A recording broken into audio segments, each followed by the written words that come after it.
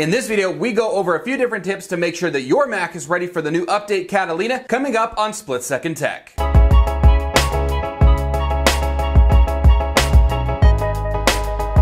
Hello and welcome to another video of Split Second Tech. Apple has announced that the Catalina update should release sometime this month. So in this video, we're going to show you a few different tips and tricks to make sure that your Mac is ready to go. Now, there are a few ways that you can go about doing this. First and foremost, you can always download a third-party application that can go in and check those applications to see if they have that 64-bit architecture. Otherwise, if you want to save yourself the hassle of downloading a new program and opening it up, you can go in. It is a little bit more tedious process, but you can go in up to the Apple menu, select on About This Mac, and then from there, you're going to want to click on the System Report. From there, select the applications under the software tree, and in the middle, it will either give you a 64-bit yes or a 64-bit no, and you can just go ahead and hit the down arrow to cycle through the applications really quickly just to verify that they are a 64-bit architecture. Once you've gone through and verified that there are no 32-bit applications on the computer, the next step is to make sure that it is decluttered as much as possible. Now, Macs are normally pretty good about cleaning up after themselves, but it's always a good idea to go through, optimize, and just double check the storage settings just to make sure it's as decluttered as possible. So to do this, what you're going to want to do is head on up into the top left and click on the Apple menu, and then come on down and click on About This Mac. From here, you're going to want to click on the tab that says Storage, and it's going to give you a list of different things that you can run to make sure that your system is optimized, such as emptying your trash and optimizing the computer. Now, the benefit of going through and cleaning up and optimizing your Mac is this next tip is to go in and make a backup of your system.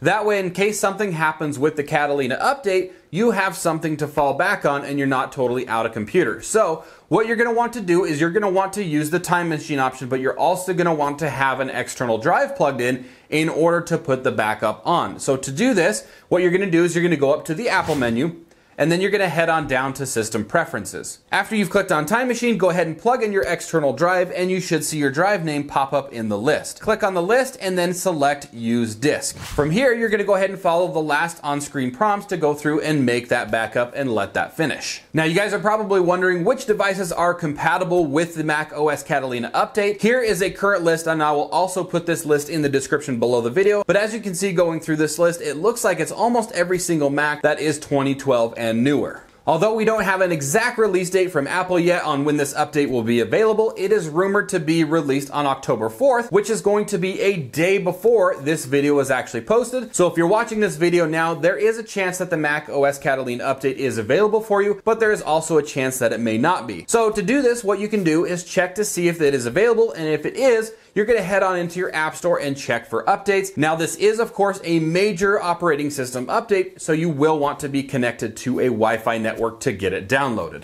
A couple things to keep in mind when downloading the update, or at least checking for it, is Apple may not release the update to all regions at the exact same time. They may roll it out in different ways, so you may not see it available right away, but just keep trying and just keep checking for it, because eventually it will hit your region. In any case, the macOS Catalina update is a long anticipated update just because it brings a lot of new features to the macOS world, such as running and using iOS apps or the Apple Arcade on the macOS platform, as well as using your iPad as a secondary screen using the sidecar feature. And that wraps up this week's Split Second Tech, bringing us into our question of the day. What macOS feature are you excited for with Catalina? Connect with me in the comments below. If you enjoyed this video and found it useful, be sure to give it a thumbs up and a share, and check out some of the other videos that we do on this channel. We are a tech-focused channel. Here are a couple examples for you. Subscribe if you're not already, and enable the bell notification so you guys don't miss out on any type of future content, and we will see you on the next one.